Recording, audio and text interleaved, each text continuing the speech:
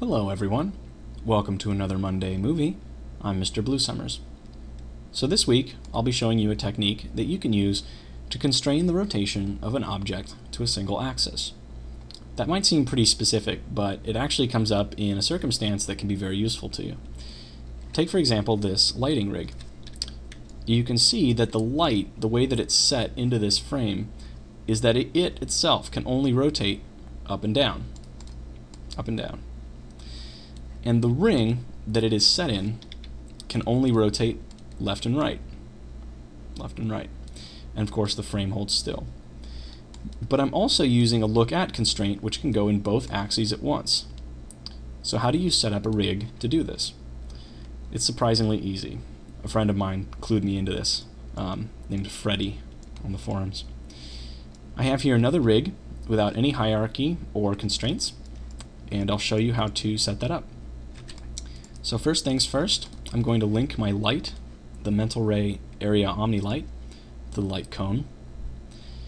And I'm also going to link this ring to the light cone as well, because no matter where I move that look at constraint, the cone is always going to be looking at it, both axes. So that's set up. I want these bolts to follow the ring as well, so we'll do that. And then these bolts will never move because the frame never moves. But if you needed to set that up, you could. So let me give you a quick demonstration of this. If I go to Animation, Constraints, Look At, and I click on my dummy, you'll notice that if I move the dummy around, the ring follows the dummy. And that's not what we want. We want the ring to only move left and right, and the light to only move up and down. So I'll move that back. I'm going to delete my look at constraint. We get back to 0 rotation.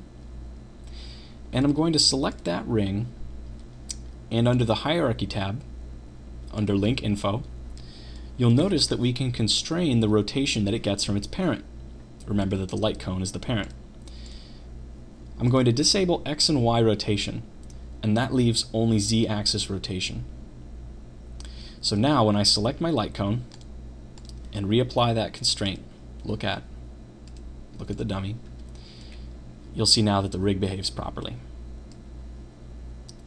And this has applications well beyond just making these light rigs. It has huge implications when you're putting together any kind of inorganic mechanical rigs, including characters.